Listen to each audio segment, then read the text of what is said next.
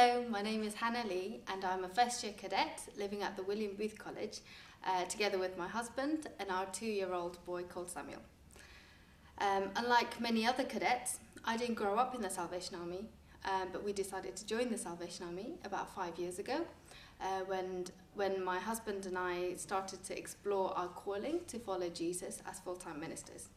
Having joined the Salvation Army, from having come from a different church background, the first thing I noticed about the Salvation Army was that it was a very different church compared to many other churches I've been to.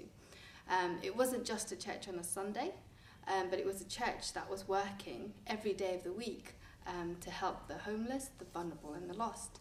And that really appealed to me. Another thing that really drew me to the Salvation Army was also the fact that the people in the army was all very passionate about what they were doing.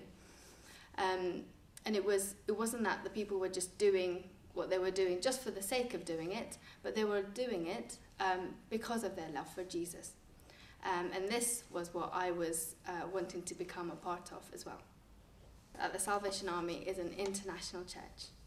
Having been born in South Korea and having grown up in the Philippines and also in the United Kingdom, I have been blessed to have experienced so many different cultures from early on.